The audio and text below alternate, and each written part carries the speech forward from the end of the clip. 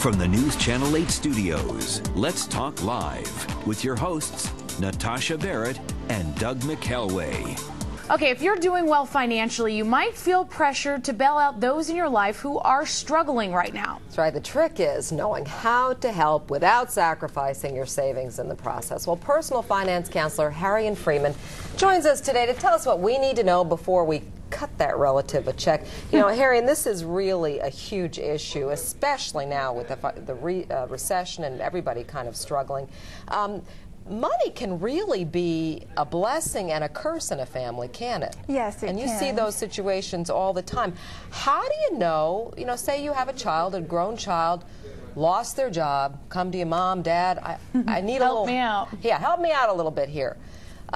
Where do you go from there? Do you say, sure, here you go, or what? Well, if it's a relative, you definitely want to sit down with them, look at their budget, see where their money is going. They may just be spending money frivolously, and so you don't want to lend money to someone who's spending it frivolously because you feel like it's for naught. And so you want to sit down with them, help them map out a plan, and if you still feel like you want to loan them the money, you can, but you want to make sure that you keep your head above water. You don't want to get yourself into a financial crisis by helping someone else. It's the hardest thing, family and money.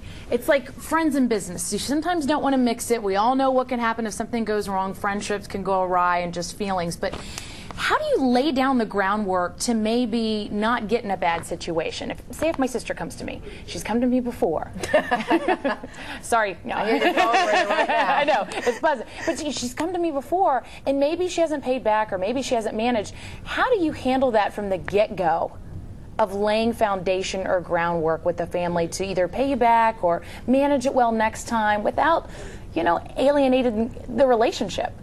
Yes, well, you can talk to them. You can tell them how you got out of a personal financial crisis. If they refuse to listen to your advice, what you can do is ask for the address. You can ask them, if they say the money is for a bill, you can say, well, give me the address and I'll send the money. That way you know the money is going to an actual payment as opposed to going into their hands and you don't know where the money is going. And so that way you really are helping them and you're maintaining the relationship. Now, if they get upset, then you know that the money, it wasn't really for a bill, it was for something frivolous. Well, if they say, I could see someone say, well, you don't trust me? That could happen, right? Yeah. I'm your sister, I'm your brother. Sure, you can say, well, I want to take this worry off of you. I want to take this stress off of you. Here's how I can help you. You're like, yes, I do not trust you, so give me the address. Somebody said to me one time, and I thought this made sense, is that even with family, and it's important to maintain a business relationship when it comes to money. You should put things in writing. You should draw up a contract.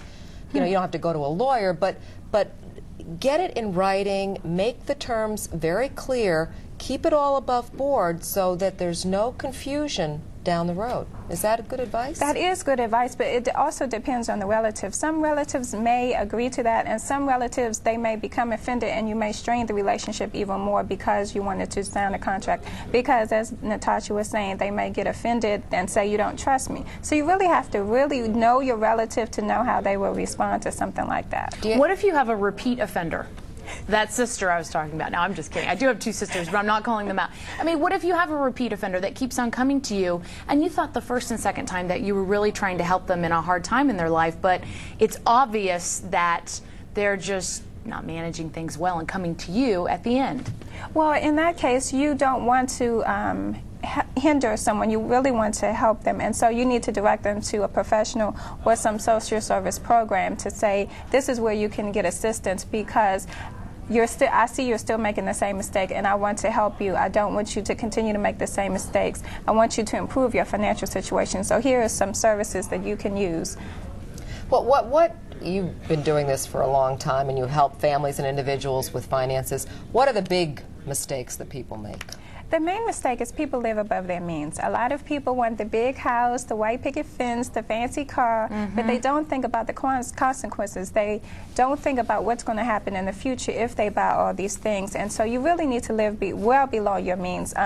In some cases, you need to maybe live like your grandparents, like people who lived in the Depression. They didn't go out to eat. They cooked at home every day. They brought their lunch to work. They walked to work, or they caught the bus, or they drove their bicycle. You really need to live a simple life. Differently. Yeah, you really need to change your mindset if you want to survive a financial crisis and if you want to survive this recession. Have you seen anyone jeopardize their financial well-being to help other people? Yes, some of my friends have done that. They have maxed out their credit cards trying to help parents. And with parents, it may be a little different. You know, your mother gave birth to you. You really feel a different. You have that allegiance. But you have an allegiance. You really feel differently about that. But you have to think about your future. If you lose your job, you're in debt. Now you can't help your parents either. And so who's going to help you? So you really have to be careful about trying to help a relative and not get yourself into a worse situation. It's just so hard to say no sometimes. I was just going to say, do you ever just say, I'm sorry? No, it is I can't. hard.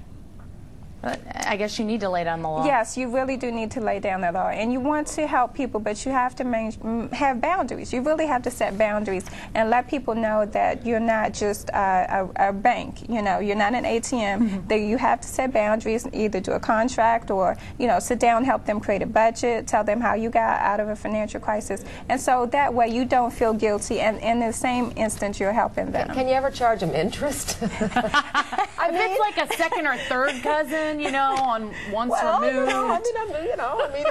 Sure, you have can you charge heard of that? Yes, I have. Hannah's writing down notes here. She's like, how do I deal with this one?